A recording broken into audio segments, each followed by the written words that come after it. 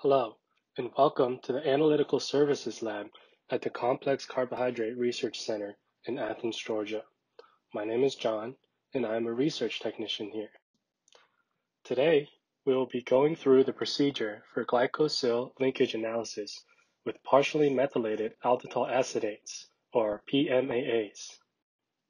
This method allows us to break down oligosaccharides and polysaccharides into monosaccharides and determine how they were linked in their original structures.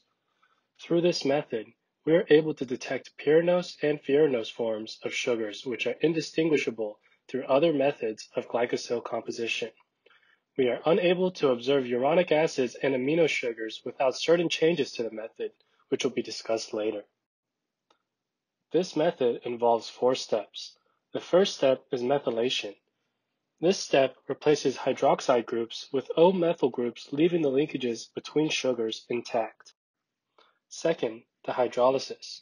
We use 2 molar trifluoroacetic acid, or TFA, to break the bonds between sugars, leaving a hydroxide group where the linkages were.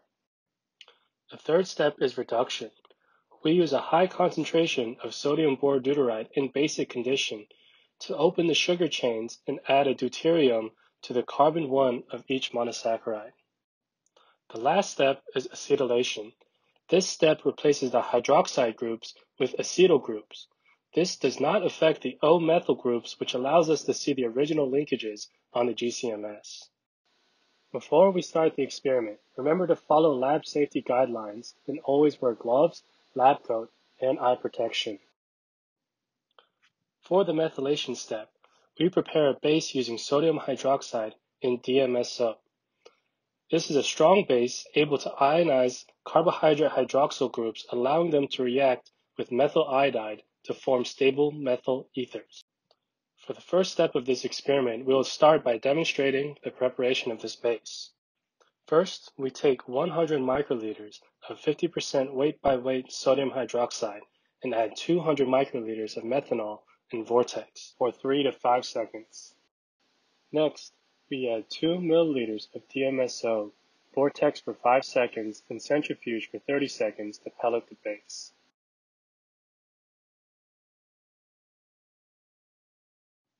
Here we have the base pelleted at the bottom of the tube. It is more opaque than the DMSO top layer. We then pipette out the top DMSO layer and rinse the walls of the tube and discard that top layer.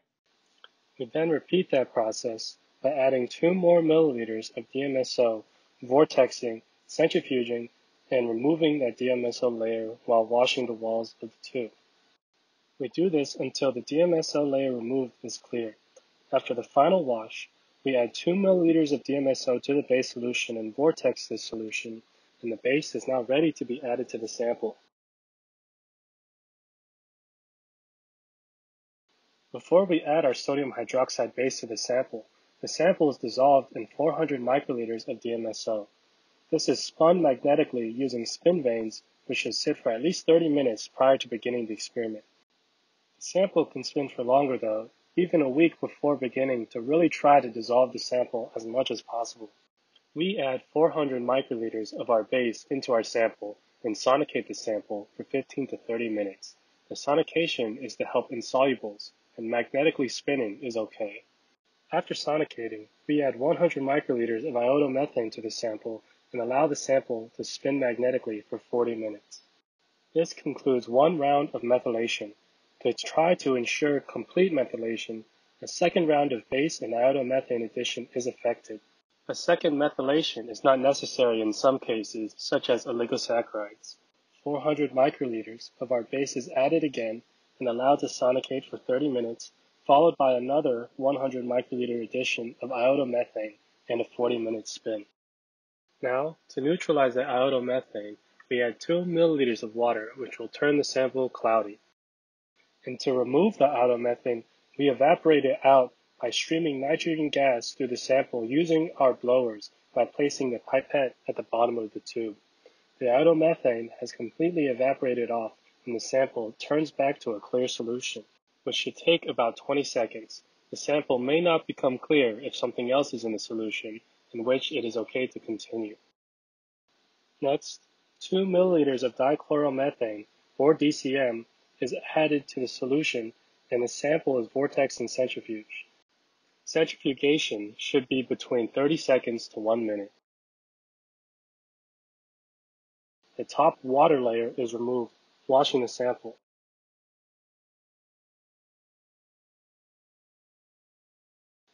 This wash is repeated, with 2 more milliliters of water added to the sample and once again vortexed and centrifuged, removing the water layer. This is in order to remove all the DMSO from the sample. This is repeated a total of 5 times, and finally the DCM layer is transferred to another tube to be dried down under nitrogen stream fully.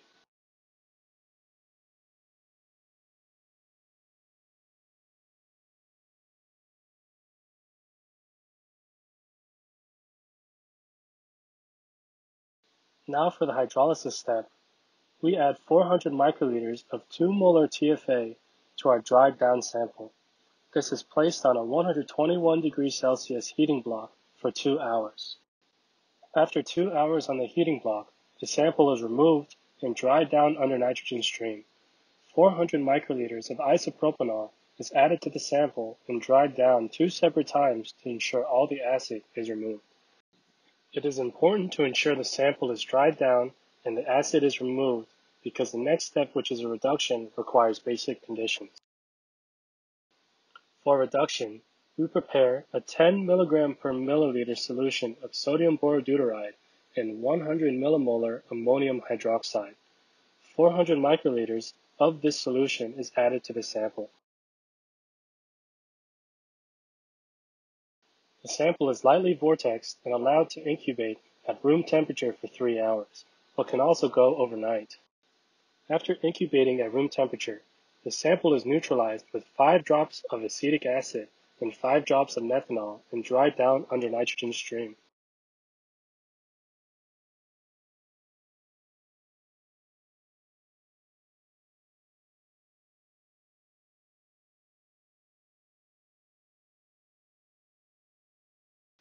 Once dried, 400 microliters of a 9:1 ratio of methanol to acetic acid is added to the sample and dried down 2 separate times.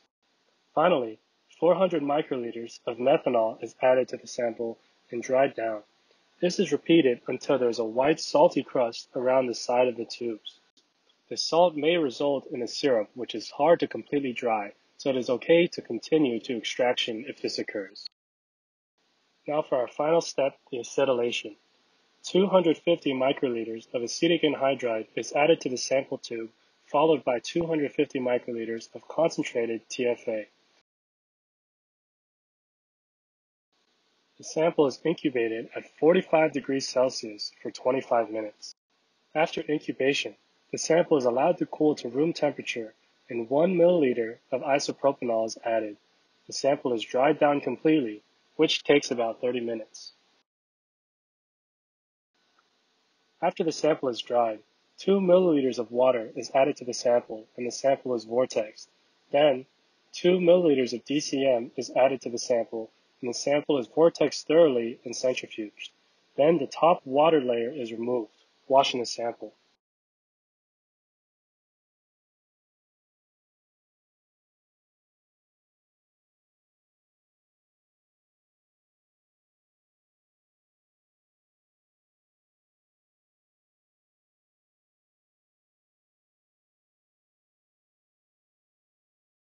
This process is repeated again and up to 3 or 4 times, with 2 milliliters of water added, vortexed, centrifuged, and the water layer removed.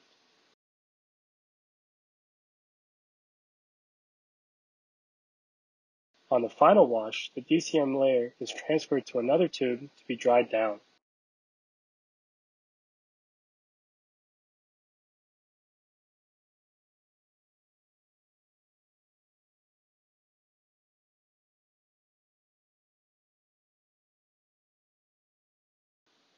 After the sample has dried down, it is reconstituted in 150 microliters of DCM, transferred to a GC vial, and then injected into a GCMS for analysis.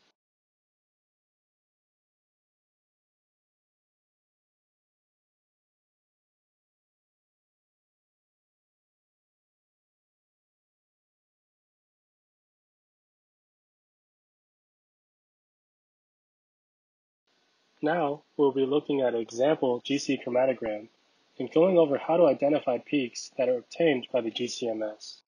Here, we have an example of the partially methylated aldol acetate residues, or PMAA residues, detected by the GCMS in a sample. We have already identified the Glycosyl linkage residues in this chromatogram. The first step towards identifying peaks in a linkage GC chromatogram is to know the order at which PMAA residues elute. Here we have an example of a sort of database we've collected of retention times for linkage residues we've observed over time using the conditions you see in the table. Using the SP2330 column, the order which these linkage residues elute are fixed, though their retention times may change between runs. You may see a residue which has an earlier retention time listed after a later eluting residue in the table. This is due to not updating that retention time because that residue is uncommon. The second step to identifying peaks is to verify the mass spectrum to confirm the identity of the PMAA residue. Going to our sample GC linkage chromatogram example, we'll be looking to verify the identity of the peak at 17.865 minutes or our 4-linked glucopyranosol linkage residue. We have the mass spectrum for this peak shown with a major 118 and 233 mass to charge ratio values. A valuable resource is the link shown on the screen right now, which will take you to the CCRC website where we have a PMAA database. On this website, we can hover over and look at the 4-linked glucopyranosol residue and see the common fragmentations. We can see that the residue has similar fragments as the one observed in our mass spectrum. We can also click on that button to get an example of a spectrum. Here, we show the fragmentation for terminal and other single-linked glucopyranosol PMAA residues taken off the CCRC database. The trend for the most common fragmentation is that the ionization occurs between two O-methyl groups more favorably than O-methyl and O-acetyl groups or two O-acetyl groups. Now, let's discuss some changes to the linkage procedure that are necessary to identify amino sugar linkage residues and uronic acid linkage residues. Let's begin with amino sugars. For amino sugars such as N-acetylglucosamine and N-acetylgalactosamine, the acetylation step is changed. The typical acidic conditions do not result in a complete acetylation of the sample, and instead would result in some positively charged amino groups, which will be polar and unable to enter the GC column. This would result in an incomplete representation of the amino sugar linkages in the results, so we must use basic conditions. For the basic condition acetylation, 250 microliters of acetic anhydride and 250 microliters of pyridine is used. The hydroxyl groups are less efficiently acetylated, so the samples are heated at a higher temperature at 100 degrees Celsius and left for an hour versus the neutral sugar procedure, which heats at 45 degrees Celsius for 25 minutes. To observe the amino sugar PMAA residues, we use a separate Supelco Equity 1 column. On the right, we have an example of a linkage GC chromatogram on top of a mass spectrum for a terminal N-acetylgalactosamine. Similar to identifying neutral sugars, we can use the CCRC PMAA database to look at fragmentation and match mass to charge ratio values to identify our peaks. Now, let's discuss how to perform linkage analysis to observe uronic acid linkage residues. Prior to the methylation discussed in the standard neutral sugar linkage procedure, the sample undergoes a methanolysis and reduction. A mild condition methanolysis esterifies the carboxylic acid into a methyl ester. This activates the carboxylic group to be reduced to a hydroxide group with two deuteryl groups, replacing the double bond to one of the oxygens. Nothing would occur if the uronic acid itself were to be reduced, so creating a methyl ester is necessary for this reaction. The reduction does not need to occur in basic conditions as well, so water is sufficient for dissolving the sodium bordeuteride to create the reduction solution. In reducing sugars or polysaccharides labile to mild acidic conditions of methanolysis, the carbon-1 bond may become methylated. The reduction step does not cause a ring opening as it does in the neutral sugar linkage procedure due to the methyl group on the carbon-1. The later 2-molar TFA hydrolysis step will remove this methylation of the carbon-1, which allows for the basic reduction to occur. Now, let's take a look at an example of how uronic acids look in the GCMS data. Here, we have an example of a GC chromatogram on top of a mass spectrum for a sample which has undergone the uronic acid linkage procedure. We'll be looking at the 4-linked galactopyranose residue and the 4-linked galactopyranose uronic acid residue. The mass spectrum for the 4-linked galactopyranose residue from the CCRC PMAA database is shown on the left, as well as a typical fragmentation, and it shows two major mass-to-charge values of 118 and 233. Because the first reduction causes the carbon-6 to have two deuteryl groups rather than hydrogen groups, there will be a mass-to-charge increase of 2 for the fragment representing the bottom half of the sugar. This causes the 233 mass-to-charge ratio value to become 235, which is what we see in the mass spectrum. When integrating this peak in enhanced data analysis, that integration will have both the neutral sugar and the uronic acid. The extract ion chromatogram function is required to determine how much of that area corresponds to the neutral sugar or the uronic acid.